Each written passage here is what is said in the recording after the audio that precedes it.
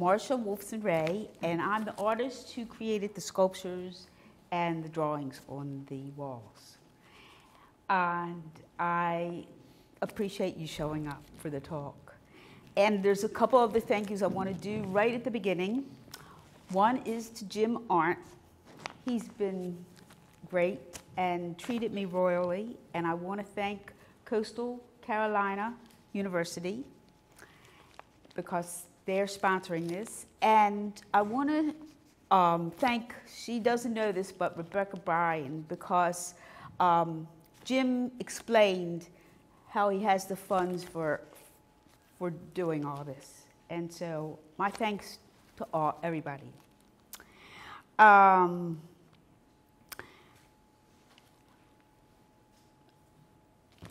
start with a little bit of history. I'm from Baltimore, Maryland, and in Baltimore is fortunate to have a pretty good art school, art college, Maryland Institute College of Art. So when I got done high school, I went there, and it was a very good school, and I was always interested in art, and it was a pretty serious place for art. And I got to take a variety of subjects, but I mainly focused on painting and figurative sculpture, which I really loved.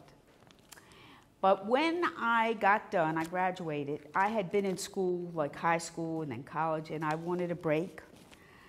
So I did a few different jobs, and one of them was working as a substitute teacher in the Baltimore public school system.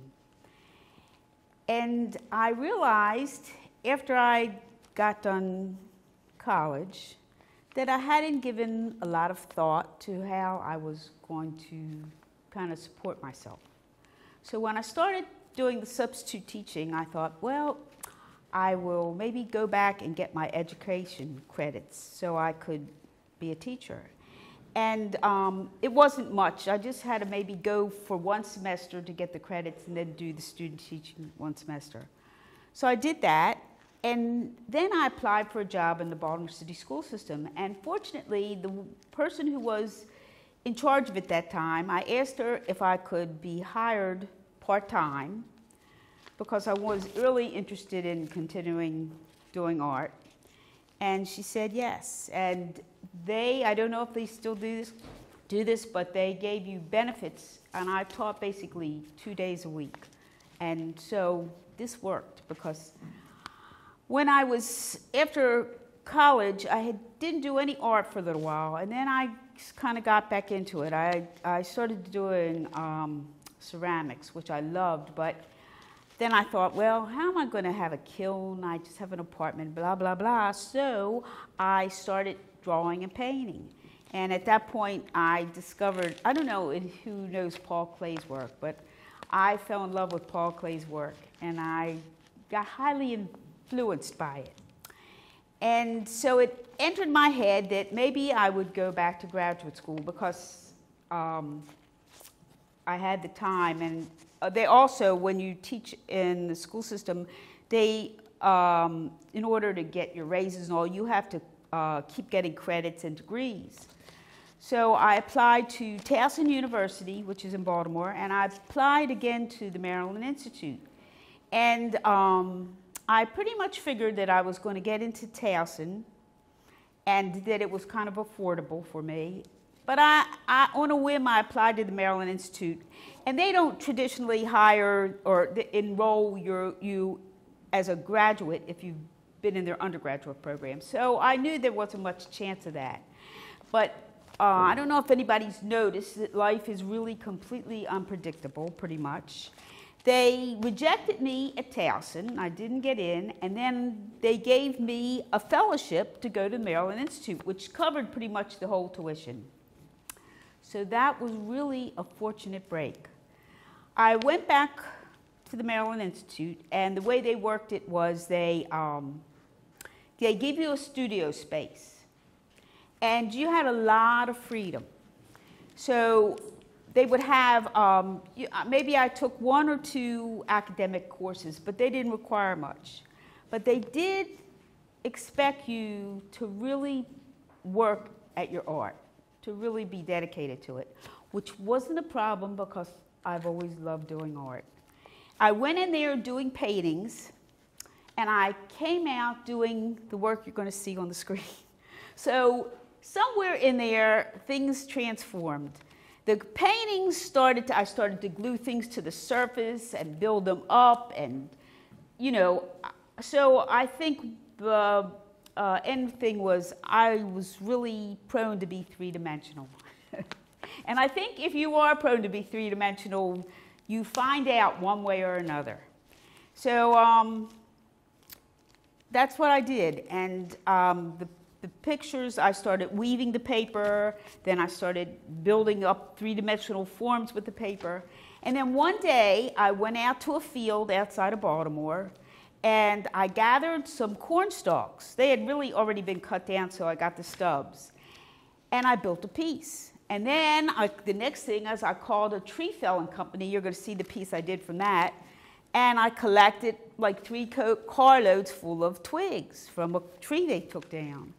And from there, I kind of never looked back. I just kept gathering and building and gathering and building.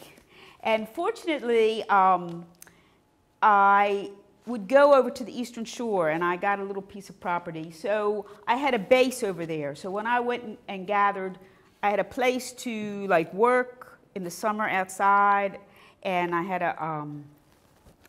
a place to store stuff. So it worked out pretty well. The one thing I would like to say is that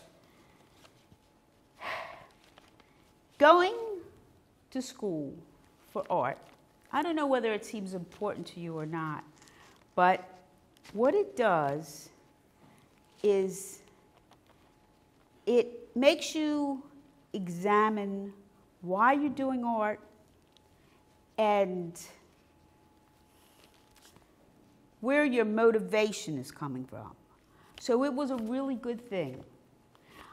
They pressure you and expect you, but I think that my work might not have evolved like it did if I hadn't gone back to school. So I think it worked pretty well. I had made a couple notes. Let's see.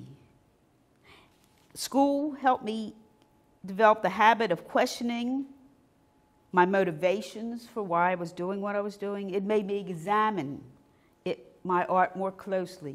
Once I went through an evolution like everybody does in art, in school, and one day I went from the paper then to building things out of found stuff.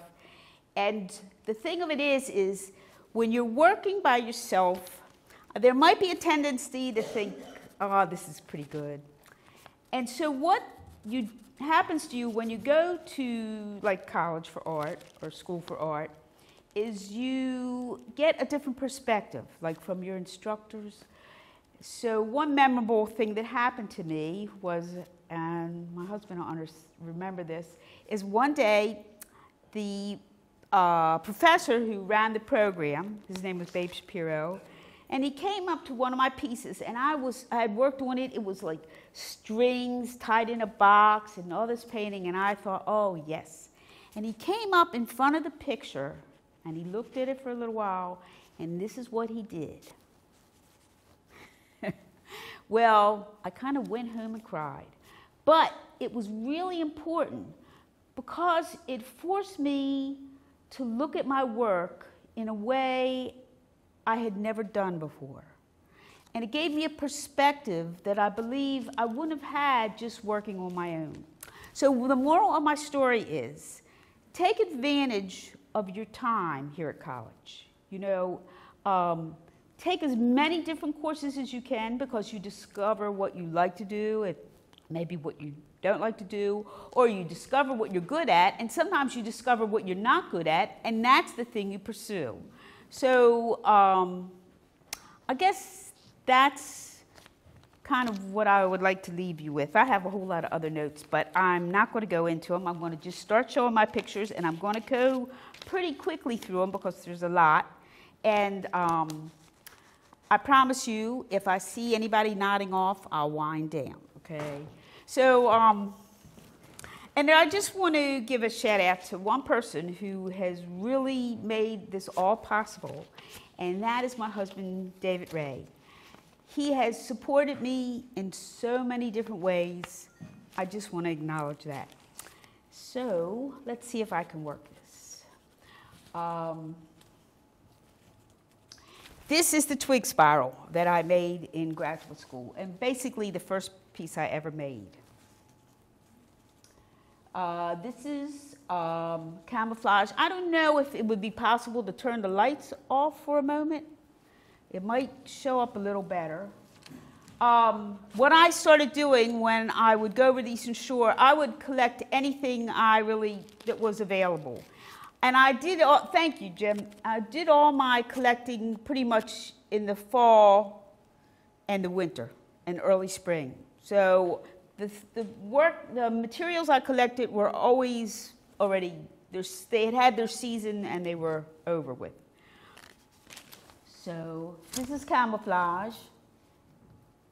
This is called jostle. The materials in this are something called dog fennel and phragmites. Phragmites is an invasive plant in Maryland that grows everywhere. People pretty much hate it, so nobody minded me taking it. The dog fennel is a weed that goes pretty tall with little leaves. I don't know if it comes down here. It's green. But when it dies, I got in the habit of collecting it because one year there was fields and fields of it, and it served the same purpose I'll show you of something else. There were years I couldn't find it, so I had to find something else that would do the trick. This is called range. That's bark, pine bark, and again, it's called dog fennel. This is stand. Goes on the wall, and that is all dog fennel. This is called horizon, and I would build armatures and then start working on the surface of the piece. Electricity. I do not know what this is. Some of the materials I don't know. This is bark, and it's called diamond. And it pretty much drove me crazy because the tree that sheds its bark, I don't know exactly, I'm not sure what it's called, but it sheds its bark at one point, and I would go around collecting it, and I thought, oh, it's all curled up, I'll just flatten it out. Well, flattening it out was, I'd flatten it out when it was wet and weigh it down, and as soon as I took the weights off, it curled right back up. So this piece took a little bit of dedication, but I think sometimes the struggle in art is actually the fun part. Temple. This is called resist. I did some work in an arboretum. I'll show you a couple pieces, and they had something called sensitive fern. And again, this was like late fall, winter. So I gathered that. And the straight stuff is dog fennel again. This is called wave. I think the material might be Scotch broom and phragmites. This is flame. That's switchgrass and corn stalks. The structure's out of corn stalks. Like corn stalks turn a beautiful golden color, and they're strong because like in the inside of this corn stalk, it's like styrofoam. You wouldn't realize it, but they're beautiful and they're strong, which for a sculpture are two great qualities. This is called Lacuna, and I think that I go over the Eastern Shore of Maryland, and there's a lot of crabbing. So I think sometimes your ideas filter in through your unconscious. I did this piece, I got an idea for it, and I did it, and then I realized, it looks like crab pots. So you never know where your ideas are going to come from. This is this is Blackwater National Wildlife Refuge. This is a piece of land I go through to get to my property down in southern Dorchester County. And in the winter, they burn the marsh to get rid of the old growth and promote new growth. This is called Tumble. It's got a combination of hibiscus, Joe Pye weed, and probably something else. I guess I am not very engineered inclined, but I do like to try to make things like stand on their corners and all. So it was fun to do. This is called Incline. This is all hibiscus. You know, anybody drink this really red tea? That's what that plant is. This is called Vanishing Point. It's that curly stuff is sweet clover, which has a beautiful, beautiful smell. And the first few times up to like a couple years, I would exhibit it. The whole gallery would fill up with a great smell. It has finally faded, but it was nice while it lasted. And those are corn stalks. Revolution. This is hibiscus and dog fennel. This is called Twist. It's basically dog fennel. The stalks, and then those are the tips of the dog fennel that form that skirt kind of. This is Whir, and it's dog fennel and corn. This is called Veil. It's bark. And the little outside shells, one day I was walking and a plant had shed all its stems. And I try not to be a snob about my supplies, so I thought, well, I'll gather them up. They must have sat in my studio for at least a year. And then I got an idea and I used it. So this is Blackwater again in the winter, where parts of it are frozen. This is called Currant, and it's straw. I absolutely love straw. Again, it's a beautiful, beautiful material. And people tend to think of these materials as ephemeral or easily disintegrated, but I still have this piece, and it's a very old piece, and I coat things with like paper mache and glue, and they pretty much last forever. Descent. Oh. This is me building a piece in my backyard down at Toddville. That's the piece finished. There's a point where my work kind of changed. I'll go on. These are flower stems. I once was in a show at the Museum of the Americas in DC, and it was in the wintertime, and they had all these flower stems they hadn't cut down, so I asked if I could have them, cut them down, and that's a piece that came from it. This is hosta leaves and I think maybe Joe Pye weed. That's the backyard at Toddville again. Sans me. These are phragmites leaves, you know, the tips. I don't know, you probably have them around here. They grow near the marshes and water. So you're probably pretty familiar with them. This is Flutter, and once went for an appointment. It was in the winter, and I saw the, I guess they were hosta leaves, and they were, you know, I just carry my clippers around with me, and I would just get out and cut it. And the outside is, I think it's vine. I can't think of the name of the vine, but it'll come to me. This is called Metamorphosis. So the vines I gathered at the Arboretum, and the outside is marsh. See, sometimes I remember what they are, and sometimes I don't. Marsh elder, excuse me. Again, honeysuckle vines and hibiscus. this is Phragmites and a type of grass that I don't know the name of. Switchgrass, and that's Phragmites. I'll just keep going. Now this piece, the wood inside it is crepe myrtle. And my sister, who lived in North Carolina and came up to visit, took down a tree, and she very graciously brought me some of the wood. And again, sometimes these materials sit around for a long time in my studio, and then one day, like a light bulb goes off, and I say, aha, this is what I can do with it. This is apparition, so that's Phragmites, and outside is dog fennel.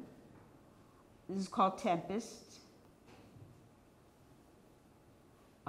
This is facade. Jig meaning something that holds something in place. This is crest, and at this point I'll just explain something. A lot of my materials are straight, you know, the Phragmites, the dog fennel, they're all straight. So I pretty much, a lot of my work was along the lines of a grid. And one day somebody who wasn't even in art said to me, oh, all your work is pretty symmetrical. They didn't mean it as an insult, but it really shook something up in me. And I looked hard at my work, and I saw that they were right.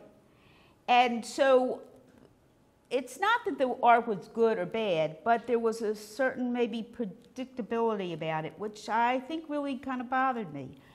So I started gathering different material, and the different material are the wood you see in these sculptures, which are some of my latest pieces, is the pine wood. And the pine wood was twisted and gnarled and burnt, all the things I liked.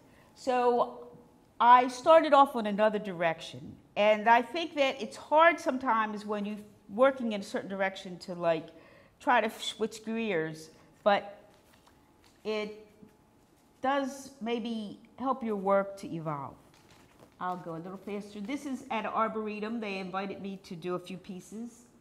This is called Tickle, Serpentine, Dragon. This is called Disturbance. This is, I can't think of the name of this piece, but it's one of the first pieces where I started to use the pine wood. Heliotrope, which means growing towards the sun. This is another view of it. My work can look very different from different sides. Signal, intersection. This was like one of the basic first pieces I did with the pine wood. Phantom. That's it. If anybody has any questions or thoughts. This is where I get to step in and encourage our audiences. Let's give Marcia a big round of applause.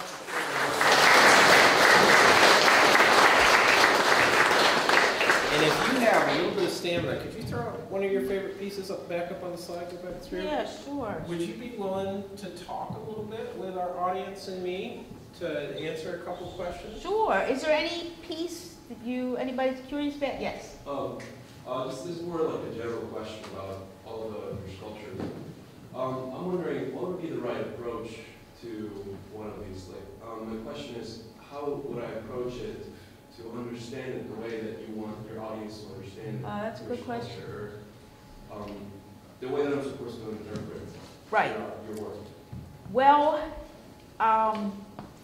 basically, there's no answer to that question because I'm really pretty abstract in my approach to my art. So I feel like the lack of knowing exactly what to get from it allows for a certain freedom. So when you approach it, it may be a little bit more work actually, because there's nothing like, oh, this is a ship or this is a building, okay? So you need a willingness to like look at it, try to let it sink in maybe. You know, if it doesn't appeal to you, you know, but guess I'm asking you to examine any kind of feelings you get from looking at the work. So, well, if you don't think it's interesting, then that's that. But you might look at, like, how does it stand, okay? Or how does the piece stay together? And just ask yourself, is there anything that appeals to me about this? If there's, verbally, my work might not be easily described or interpreted. You know what I'm saying? But it's maybe kind of like a Rorschach test. When you look at it, what do you see? What do you get out of it? I don't particularly want to tell people, well, this is about this. I've heard this described, and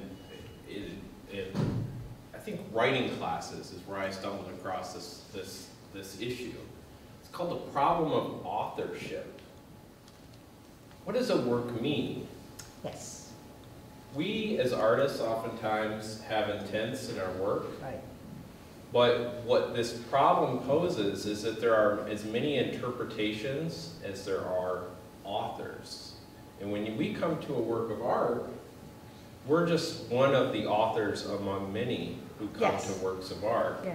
and look at it and interpret it. And you said, hey, there's no representational aspects here. There are things like ships. Yes, nothing easily identifiable. But there are structures. And that's really interesting. And so you as a viewer might encounter a work of art like this and say, these structures remind me of things. Yes. Possibly in my life or in my experiences.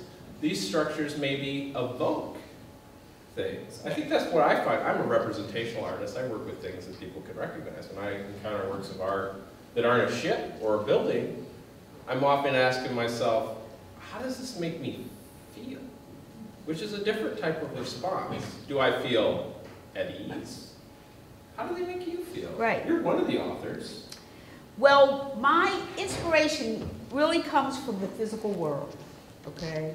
So in the sculptures, it's more obvious it comes from nature. My work has kind of always been about nature. But the physical world, in the drawings, it's a physical world also. But I read some things like quantum physics for dummies. And I don't understand a lot of what I read, but I do understand a little bit. And the ideas of, like, the collision of particles that maybe create a new particle and they go flying off in different directions. So it's still the same physicality, but it's on like a subatomic level. It's not really evident to the eye. So the physicality of things is really what my work's about, if that makes any sense. That's a pretty good answer. Oh, good, good. I'm glad. Thank you. Everybody's like, yeah. You know, Structure. I thank you for doing this because I go over this in my head, but sometimes I lose track that other people are not in my head. So you know this old joke? There's an old joke. Writing about art is a little bit like dancing about architecture. And artists are really good visual communicators, aren't we? And occasionally people come to us and say, well, what does your work mean? And we go, well, of course I know what my work means. It's obvious. Look at what my work means. And that's generally where we're at artistically a lot of the time. Right. But notice that influences from outside things that we might have expected. An interest in quantum physics and a structure to the invisible world around us begins to inform Yes, it the does. visible world around us, which is really kind of interesting. Can I feed you a question? Would you guys mind if I jumped in here and asked a question myself? Sure. So a lot of us think about art supplies as coming from someplace like a store. Do you go and get your sticks at the store, or do you? No, some of my sticks, because I couldn't find the dog fennel sometimes, some of my art supplies come from IKEA, okay? Which, well, they sell bundles of the willow. Okay. And I guess they're selling it for decorative purposes. But I started to build things out of them. And so the twine, which is heft twine, comes from, a lot of times, Walmart. And some of it's coated with walnut ink, and the walnut ink comes from the Maryland Institute Art Supply Store. Well, what I really like about that approach to sourcing your materials from things like natural plant sources, even if we're getting them from a supplier of some type, is that it's really traditionally the way pre-industrial revolution, when things were sold in stores, we got everything. All of our glues and our string and our fabric and our clothes were all sourced locally. And I think we lose some of that connection with the natural world as we forget where things come from. Right. And so it's really interesting to see how something like your proximity to the salt marshes visually informs your material choices and the work. Right. And I think also the point is that you can make art out of anything. So it's not like you, I see a burnt tree trunk or the ground. Oh, I can't use that for art. I mean, it forces you to open up to new materials and new experiences and really not scratch anything off the list. Because in a way, everything has potential. And I try not to be a snob about the materials I use, you know, because you don't know what the potential is until you start working with the materials. And it's really a lot of fun to discover new things to work with. It forces you to examine the world around you more closely. I like that. I think like wood is a category, like just a big category. We lump everything into wood. Right. But I bet you, working with different types of trees, notice that there's a difference between willow and crepe myrtle, and just the physical qualities that those plants have, although we all call them wood, are unique and unique properties to that thing. And 150 years ago, that wouldn't have been secret knowledge. It would have been knowledge that each of us would have been intimate with, because we would have needed those things and to understand their properties. Let's get another question from the audience. Who's way back there? Hey, Megan. Hey. How you doing? Thank you so much for coming and sharing your work. Sure, thank you for coming here to look at it. I love hearing you talk about in your PowerPoint and just now that discovery, right? The joy and process of discovery. And I've heard you all talk a lot about it with the three-dimensional forms. I was curious if you could talk a little bit about what that discovery looks like when you're working on the works on paper. Oh, okay. Is that how it is? Maybe it's something different. I don't know. I just was hoping to hear. Well, I want to refer back to something else, but I just want to make a comment that your work using the denim in a sculptural way, it has the same thing. It really You're does. doing the same thing. So, real knows real. That's what the kids say, right? We understand each other in our efforts towards materiality for meaning. Sometimes materials have meaning. I mean, when do you throw when do you throw your pair of jeans on the bed and think, well, that could be a sculpture? Never, until you start working with the material itself. And then you find out the potential in it. Or you encounter somebody who's working with grass harvested from their backyard, and you think, I never thought to do that. And that's the type of potentials that having artists like Wolfson Ray come and talk to us about the work afford us. But let's talk about those drawings. Okay. Well, in the sculpture, I used to, I'm going to refer back, it'll be connected.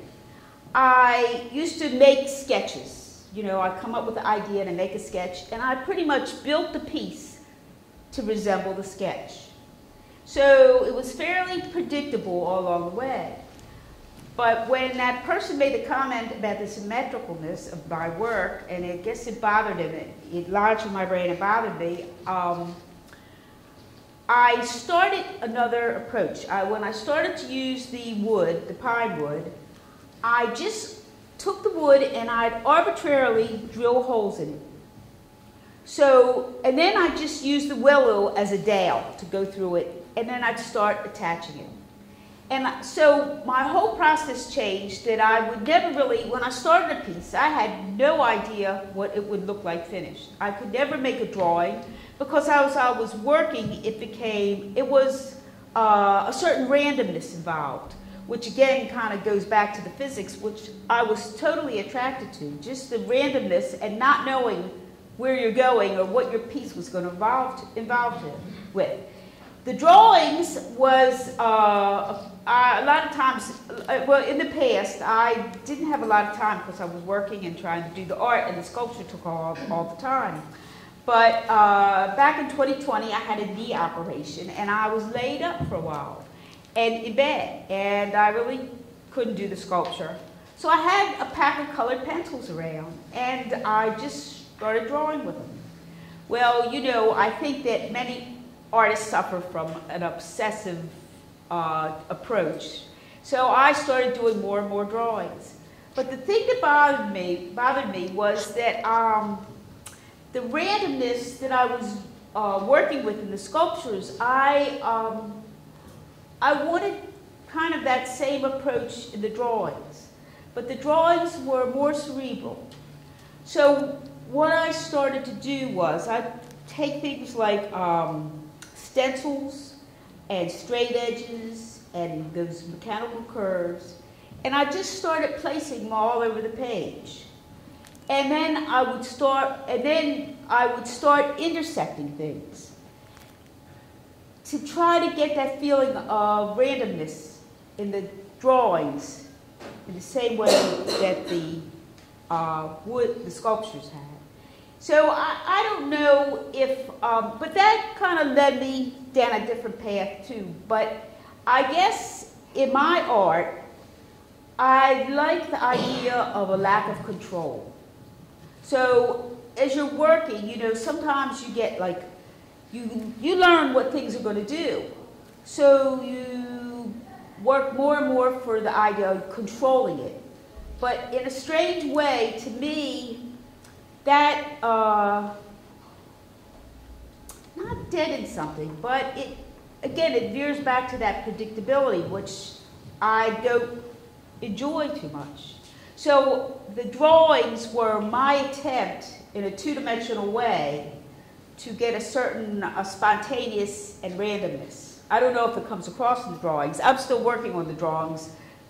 I have a little more time now, so they keep evolving. Well, what's really interesting too is you guys haven't had a chance yet to go up close and examine these drawings, but what's interesting is they become more complex visually the closer you get to them, right. Which is a lot like quantum physics, right? As we drill down into reality, reality gets weird.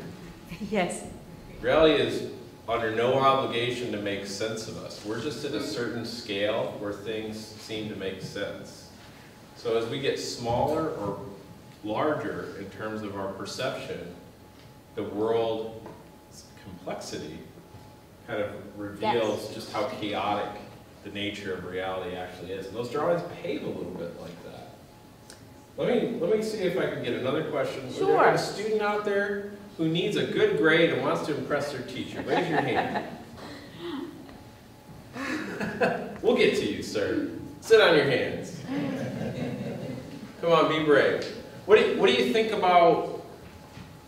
What do you think? Oh, there's one. For your standalone sculptures and not the ones that are on the walls and the ones in the middle, did you mean for them to be viewed from small size? Because I was walking around earlier, it's really cool to see like the organic and also. Before you answer that, let me repeat it back. I'm going to be a microphone back to the camera. The question is, are you meant to view these sculptures that are on the floor from all different sides? Is that about right? Okay. Well, that's a really good question.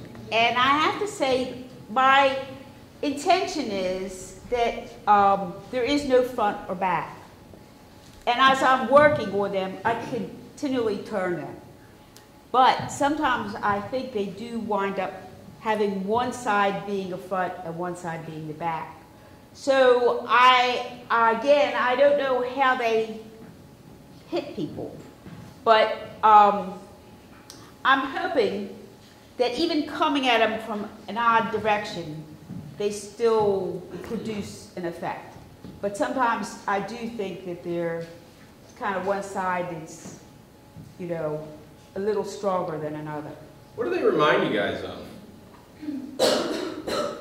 What's the first thing that pops into your head when you look at something like that?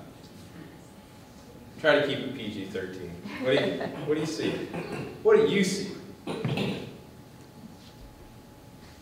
don't know. Not an owl pellet? Like in biology class? Who remembers dissecting owl pellets? Finding all the little bones inside. A few of us have done that. Or maybe something like a plume of smoke. Yes. Or a tornado. So it's really interesting to me from a formalist standpoint, how things are kind of structured and put together, is that even in non-objective work that isn't intended to look like anything, an instructor will push you on the point, on the hot seat and embarrass you in front of everybody and say, what do you think it looks like? What we're stretching for is bad analogies. What is something like? Is it like a cloud? Is it like a tornado? Right. And oftentimes, those analogies and metaphors are what artists are putting into their work. What would this feel like? Yeah, what would this feel like if you touched it? Use a couple adjectives. Rough. Rough. Good. That's one. Give me another. What's another word for rough? It's like, I didn't know it was going to be a pop quiz. Nobody told me there'd be a test. Hard. Hard, rough, prickly, Spiky. spiky. Now they're flowing, aren't they? Yes. Those are things that are analogous to other things. So when we look at these things, we've had experiences with other objects. Yes. What else is rough and prickly and hard? Go back to you. No, I won't. What is up? What else? Rough and prickly and hard. Keep it PG-13. Your mom's in the back. Cactus. Cactuses are like that. What's an animal that's like that? Porcupine. Porcupine. What's an emotion that's like that? Jealousy. Ooh. Anxiety. Anxiety, jealousy, hatred. Those are also things like life that can be prickly and hard and jagged and rough. All the time? Hopefully not. Sometimes? Sometimes. Yes. What do you think about those interpretations of your work? They're probably different from your interpretations of your own work. Well, that's kind of the point of working the way I do. That whatever you're bringing to it is pretty much okay. It's like if somebody came up to this one and said, it reminds me of the Statue of Liberty. You know what? I wouldn't argue with them, okay? Because I really think that art is kind of what you're bringing to it. And I would never say, oh, it doesn't look like that. Because if I wanted it to be a specific thing, I would probably be working differently. So I'm influenced by like architecture, by nature. So those are my influences in the quantum world. But there's really, I don't think there's any right or wrong involved in my work. And I think if it appeals to you, you will take the time to look at it and maybe walk around it and look at it from another direction. You think we got time for one more question? Sure. What do you guys think? You got one more question out there? Go ahead. So I noticed in like some of your pieces, like the title of them like looked like your work. Do you name the title after you make your project or before? That's a really good question. When I started painting, and I was heavily influenced by Paul Klee, I really got into the titles. So one of the titles was The Effect of New Physics on Dogs, Cats, Children, and Birds. The other one was the incessant cawing of the crows electrifies the air. They were a lot more, I guess, literary. But when I started working with these, I really couldn't do that, and I actually didn't want to. So one of the reasons to name something is really a practical reason. So, like, you can identify it. So somebody looked at your work and they say, oh, I saw a twist. And then it's, oh, yes, I know what that piece is, okay? But the name might get its source from the look of it, or it might just be a feeling that I get from it. But it's lost its literal interpretation that it had when I was doing those original drawings. So, and it's really something I struggle with now, especially for the drawings. Did you notice that with those longer titles, it changed the way people view the work? Well, the work was much more, how should I say this? They told little stories. So they were more graphic and literary in their approach. Because that was my influence from Paul Klee. He did things that were very, like you'd say literary. And, I mean, that's my interpretation. He was in this room, he'd probably throw a book at my head. But the thing of it is titles sometimes are a struggle. Because I really don't want to say something like, this piece is a boat for a title. Because then you're going to look at it and say, oh, where's that boat? I don't really want to do that.